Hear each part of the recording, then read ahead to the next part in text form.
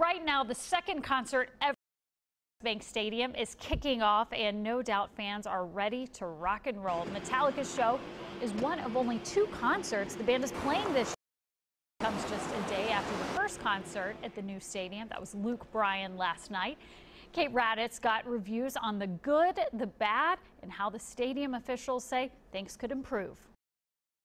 It was an incredible night. Mike Fouts couldn't wait to take his country fan son to see Luke Bryan at US Bank Stadium. The facility is absolutely out of this world.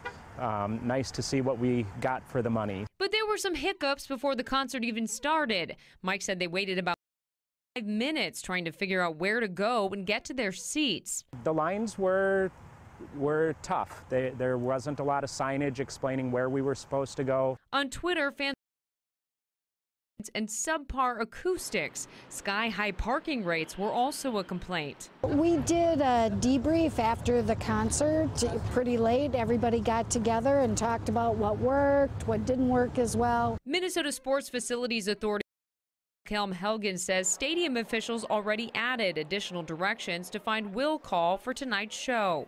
She says staff will continue to meet up until the start of the regular NFL season.